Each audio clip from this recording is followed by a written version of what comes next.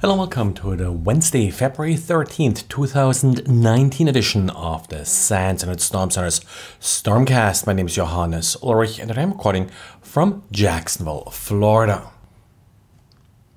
Today's big news, Microsoft's Patch Tuesday. We got patches for a total of 74 different vulnerabilities, with 21 of the vulnerabilities being labeled as critical.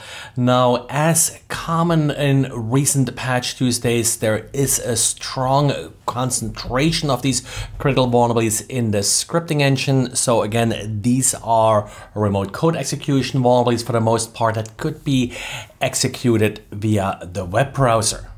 But in addition, we got a couple other interesting and noteworthy bulletins and patches. First of all, the Microsoft Exchange privilege escalation issue that has been sort of now wrapped into Patch Tuesday, but no real new information here. Then we also have a vulnerability against the DHCP server. Now, last month we had a critical vulnerability against the DHCP client. This time it's the server, which of course, well, it's a little bit more tricky because if someone exploits your DHCP server, they have quite a bit of access to the remainder of your network. On the other hand, DHCP servers aren't really ever exposed to the outside because that typically would tend to break things. Microsoft, on the other hand, considers exploitation and the availability of an exploit for this issue to be less likely. Now, there also is a remote code execution vulnerability in SharePoint, and SharePoint is often exposed externally. However, to exploit this vulnerability, someone has to upload a SharePoint application package. So again, they need to authenticate for that, and I don't really consider this a huge immediate threat, but certainly something that you should probably patch.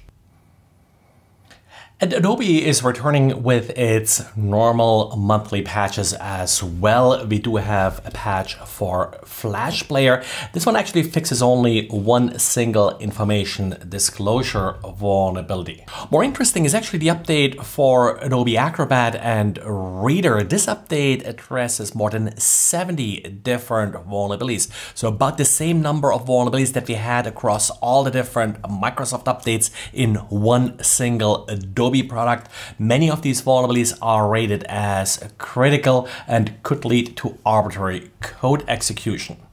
Also interesting, for those of you running Cold Fusion, there is a deserialization of untrusted data vulnerability that's being addressed in today's update. Now, this class of vulnerabilities has become really a big deal in the last couple of years. Remember all the issues with WebLogic and the like. So certainly something that you need to address. The second vulnerability being fixed here is a cross-site scripting issue. And finally, Adobe is fixing a problem with its Creative Cloud applications. Now that's the desktop version of it, of course. And the single vulnerability being fixed here is an insecure library loading. That's one of those DLL hijacking vulnerabilities where an attacker can trick you into loading a malicious DLL by placing it in the right directory, so these applications pick it up as they are started. So as far as Adobe goes, definitely expedite the Adobe Acrobat Reader update. That's something that's pretty much as important, more important than most of the Windows patches being released. And if you are running Cold Fusion, yes, certainly apply the update because these deserialization vulnerabilities, once people know how they work, in this particular case, they tend to be relatively easy to exploit. But well, it's not just Windows users that need to patch their system. We also have a critical Ubuntu privilege escalation vulnerability in the Snap daemon. Snap is a relatively new packaging format that was developed for Ubuntu. And essentially what it does is you can download from a Snap store these binary packages, and then you have this system daemon snapd that will do the installation for you. And of course, software that needs to do installation of other software needs to run as root.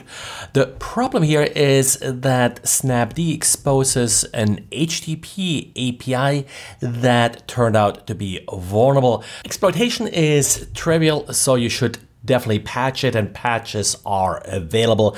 This only, as far as I know, affects Ubuntu because I believe they're the only distribution that so far has embraced Snap.